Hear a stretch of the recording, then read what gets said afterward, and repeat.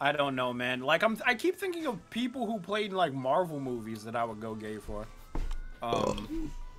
Actually, at one point, there's like, okay, so I'm playing this up in a more comedic sense, but like I've already shown a picture of it in the Discord chat. Somebody had a very cute picture. It's a piece of fan art. It's not really specifying a celebrity because obviously it's a cartoon character, but there was a picture of shining armor in a bunny outfit, and I'm like, oh my god, he'll look so much better in it than anybody would give him credit for. Golden, do you think shining armor is kind of a himbo? Yes and no. Would you go gay for shining armor? That's the real question here. Sure. Wait, Cadence is gonna fucking kill you, dude. Cadence is gonna murder you.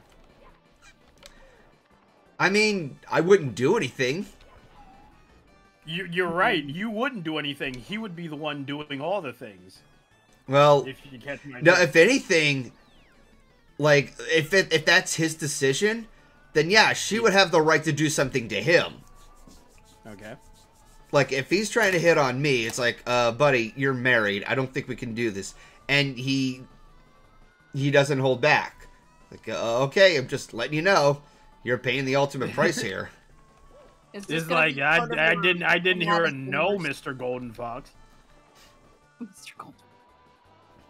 That's how shining armor flirts with Golden. It's just like, is that a no? That doesn't sound like a no. That sounds like a maybe and a half. Yeah, that sounds like a maybe. This could be a part of your new cinematic universe, whatever you guys do. I just call it your cinematic universe, because goddamn, you might as well have a movie out right now. Dude, David, called Golden's. Yeah. Hang on, David. To answer your question about who else, like, if there's anybody who would want Big Mac, it's fucking Ellie. You know why they call him Big Mac, right? No, I'm not even. Don't you dare finish that question. Shame on you. Shame on you. What? I'm just assuming that she likes. Not you. I was talking to Wolfhead. Oh, I thought you were talking to me. Yeah, no, I was talking to Wolfhead. Oh, dude, man, this chat got weird. Oh. Yeah, it did. If it's making you uncomfortable, we'll change the subject. Yeah.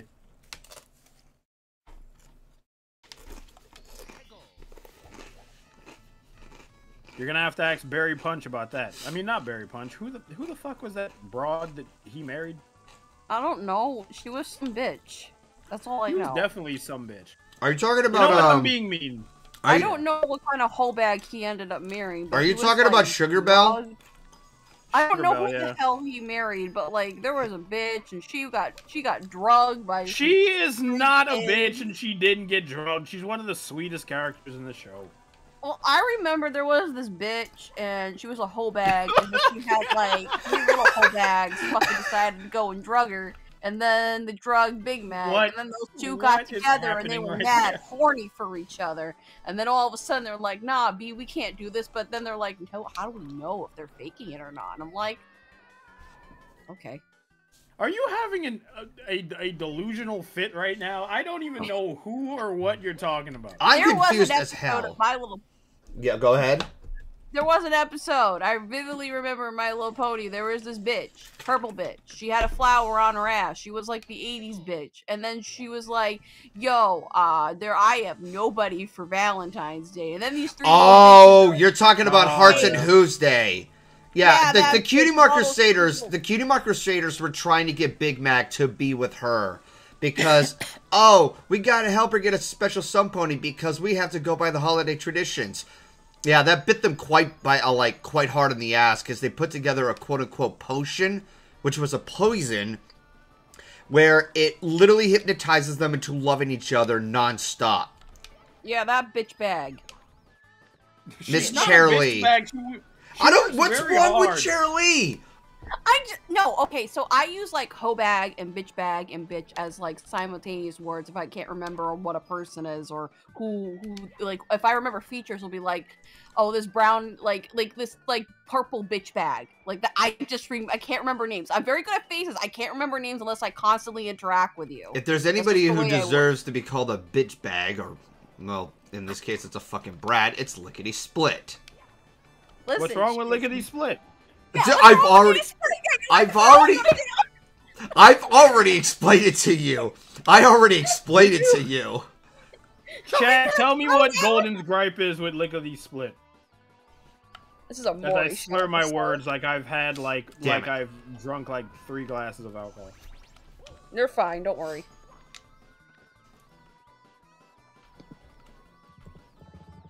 Lickety Split comes walking down the hallway. This is Golden. No! God, please, no! No!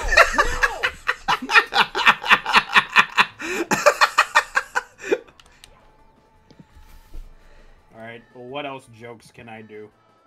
Has some of you guys in the chat now realized Golden's 17th curse? Okay, the 17th curse broke with Brotherhood Social. Yeah, that's the one where Big Mac really, like, literally dressed himself in heels and a skirt. I like that episode, though. I do, too. It was a heartfelt episode. Also, that old guy at the competition, that old judge, he was into it.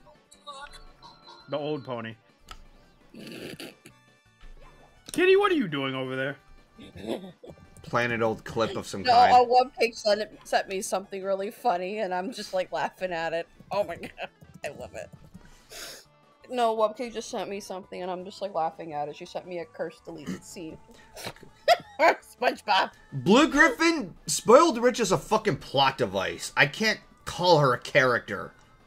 Wait, who? What's the matter? You don't like Spoiled Rich's upturned nose and her great and terrific personality? What about She is a plot device. She's not a character. She's a plot device. About the blue pony bitch bag that ends up like opening up like. No, we're talking about Diamond Tiara's mother, because apparently the writers decided to redeem her character 5 years in the making when she was made static. Oh, you see, for some odd reason, I just thought it was the blue horn bitch bag that ended up opening up like Forever 21 with Rarity up in like New York City.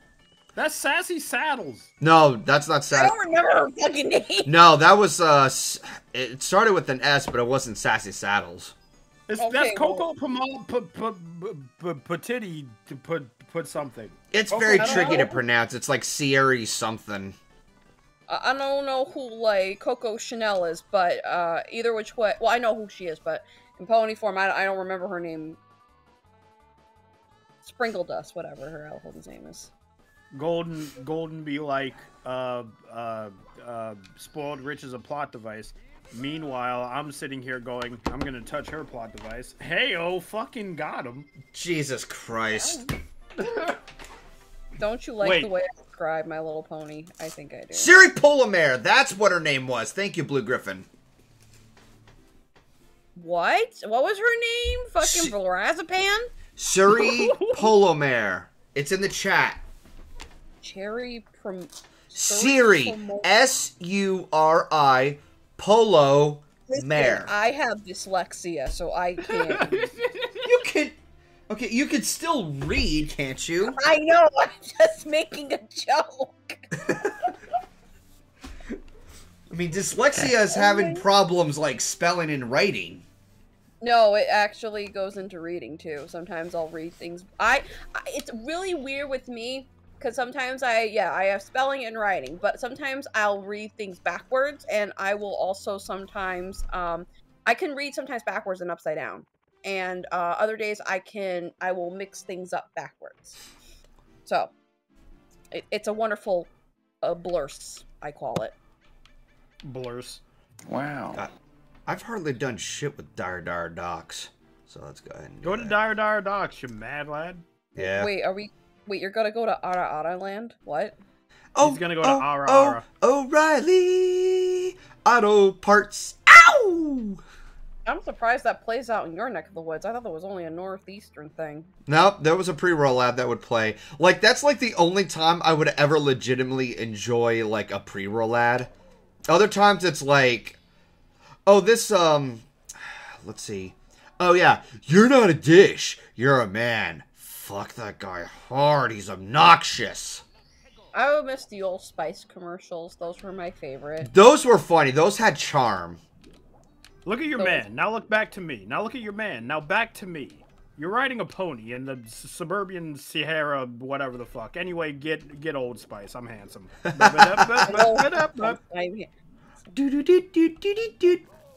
Ow.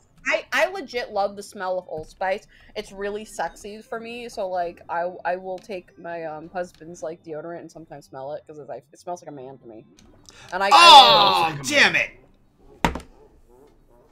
Golden buys Old Spice for the first time, and then like he is like, "Oh, you smell good," and then she's like, "Wait, I'm trying to. How can I do this without making it sound weird?" She's like, "Oh, you smell good," but she doesn't. She doesn't get off him. She's just like she keeps sniffing him to the point where he's very uncomfortable. I'll just huff him. Yeah, I'm just gonna huff you here, man. Don't worry. I would just be like, "Babe, you have a problem. You need to go to rehab." She's like, "Yeah, I'm high on that golden drug. Get over here." No. Come on.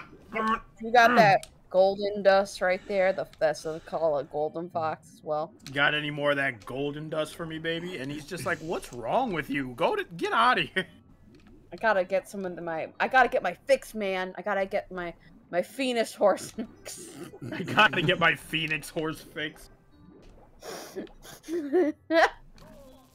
Oh, my husband got weed. I don't know how the fuck he got weed, but he got weed. I was like, brought me home from the gym after work. I was like, I'm gonna go to the gym for an hour.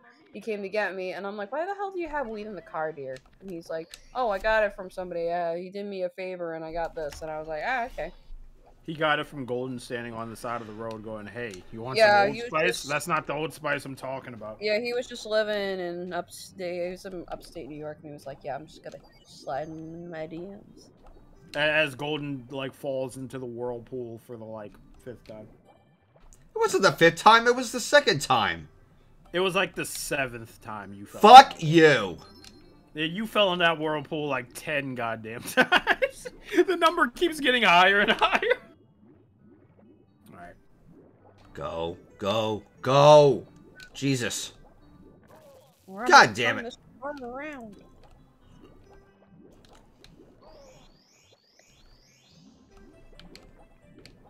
Just turning this car around. Ugh. Nope. No. Come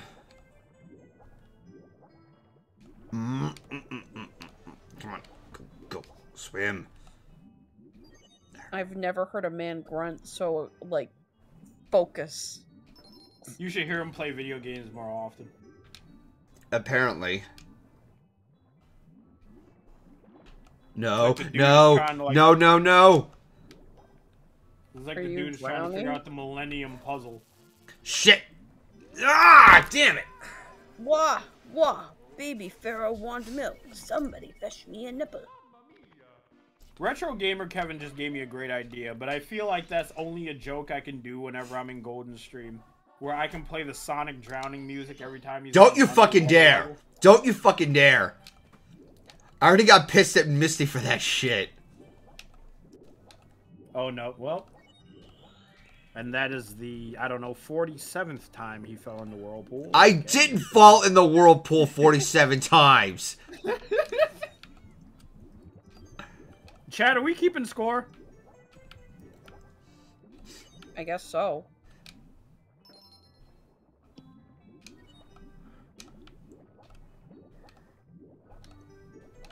Every time Golden gets closer to the whirlpool. No! God, please, no! No! He goes in the whirlpool anyway.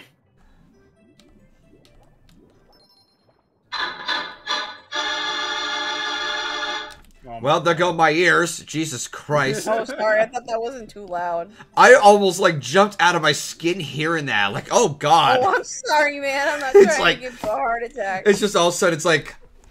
Dun, dun, dun. done. I'm not on the good mic. I'm not on the good mic. Ah. Not on the good mic check. Yeah, it's okay. I want to give my personal apologies for that. If it really did upset you. Oh God, no, no, no, no. No! Come on, swim! Literally playing like a fucking... Like, no! Come on!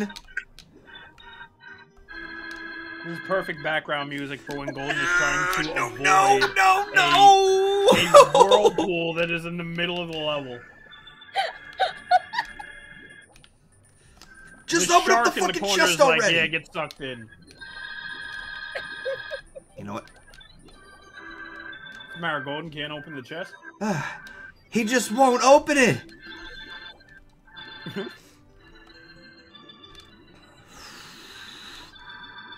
Are you having fun with that organ sound? Yes, I am. I'm having loads of fun here. I'm just gonna slide it over into Banana Boat's DMs. Okay. Go, go, go, go! Swim! Oh! Not gonna lie, that was appropriately played because that moment was intense. Well, Mario gets sucked into the whirlpool while I'm hearing that organ sound. That what is it, like a there's a name for it. It's like it's like an opera stinger sound. It's basically from the era of radio plays. When I was younger, I used to listen to this one CD, and it was old radio plays. It had Superman. It had two more, but one of them I loved, was my favorite, was the Archies with the television set. And it was so fucking funny, and I still remember it to this day. And I found it on YouTube, and I love it so much. And it comes from that era. So I really love, when I was younger, I loved listening to the radio a lot. So I watched, listened to a lot of radio shows and such. But I recommend listening to the Archies, the television set radio. It was made in 1949. Oh, a television set! Oh my god! Big hit on the street. You had television set, you were great. Another goddamn water level. Listen, this Zelda. Better than a bottomless pit. Do I have any voice changer stuff in here? I do. What's the passion pit? Oh no, that's just... Sounds like somebody was drowning. No, that was just rave music. I'm just looking around. Kind of interesting. Oh, fantasy, heartwarming, rock. What's a sweet inspiration? Oh boy, what's this? This candy. GoldenFox, Wolfhead, and Kitty. What seafood do you like the most? Shrimp. The kind of seafood that's not seafood.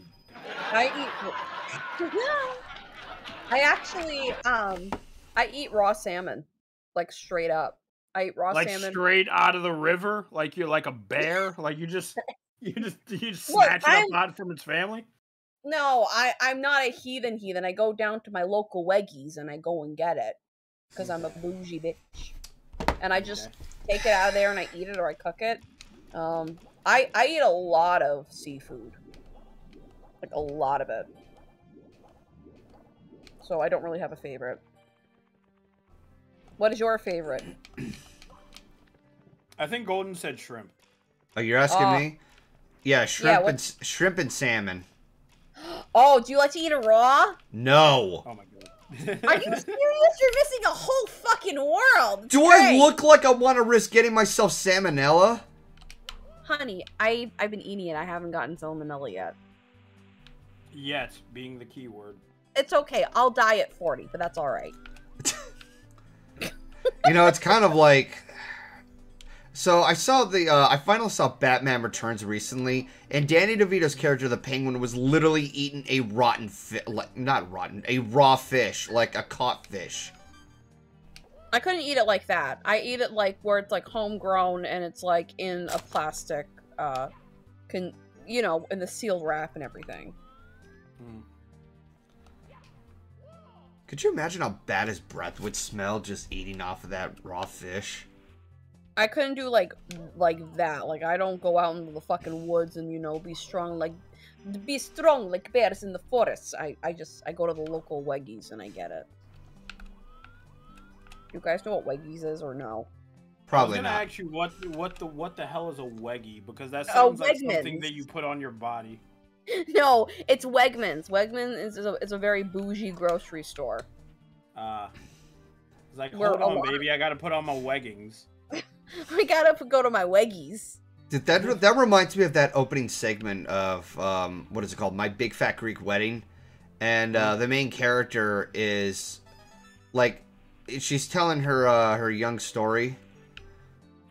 And for lunch, they're like, "What are you having?" And she said, "It's moussaka." Moose caca?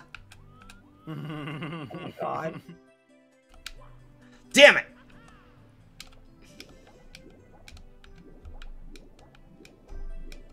Every time I hear Weggies, I think of I don't know if there's a proper term for it, but I call it the uwu words, like where you put like W's in words. Like it is like uwu speak. Yeah, like... Damn it! Oh, hello, how are you? Oh my goodness, yes. Senpai, that's as far as I'm gonna take notice me way, but I'm ready. Woo? Please stop.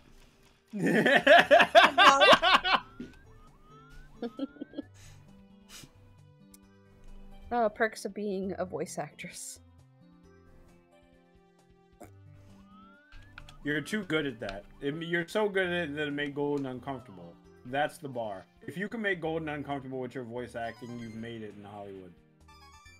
I haven't made it in Hollywood yet. I'm waiting for my close-up on camera, darling. You're waiting for them to get in touch with you to email you back? Well, like, we're gonna make you a star! It's really funny that you say that because, like, so I have a cousin, and he made a movie, I think it's, like, called 645 or 644. It's a horror movie. I don't know much about the plot, but what I do know is that one of the guys who owns Regal Cinemas ended up screening, and he had a whole premiere of it and everything. So, yeah. I was like, oh, okay, that's kind of neat. Did not know that. My older brother went to one of his premieres and he showed me photos and shit. I was like, oh, he sounds fun. I don't know who now the fuck opening. Now premiering at a gas station near you. Wait, no. Now premiering at a gas station alley near you. It's whatever the fuck the movie. Starring this jackass. And this tool. And shit face down the road. Alright, enjoy the theater. Yeah. If you... I would never watch a movie in a gas station alleyway. No, that's just like snuff film material. I'm sorry. Yeah, that's where homeless people piss. That's asking for somebody to point a gun at you. Or get mugged at like 2 in the morning. That's why you don't go down dark places. Without a flashlight. No, you just don't go down without a flashlight or a knife. Yeah, you gotta protect yourself. Otherwise, that's what happens to Bruce Wayne's parents. Listen, that was very traumatic for him. Poor man. I feel bad.